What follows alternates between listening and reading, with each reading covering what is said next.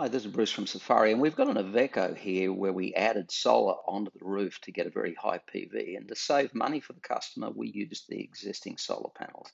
Now, we checked these out and they had the right IMP to match with the Victron panels. 4:15 a.m. this morning, the PV started to rise until we got up here, about 48 volts, still not enough for power.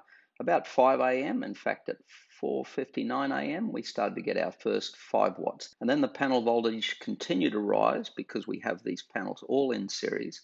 And it continued to rise. Power started to rise up and up and up and up. And then now here we are we'll just have a look at this point, 197 watts here at 6:52. This is just a few minutes ago. A bit of cloud cover, it drops away and then back up again, 217 watts. And go into bulk charge. Now, this is not something you can do with a red arc controller that's in the DC to DC. They cannot do a high panel voltage. Sorry, Andrew. How good's that?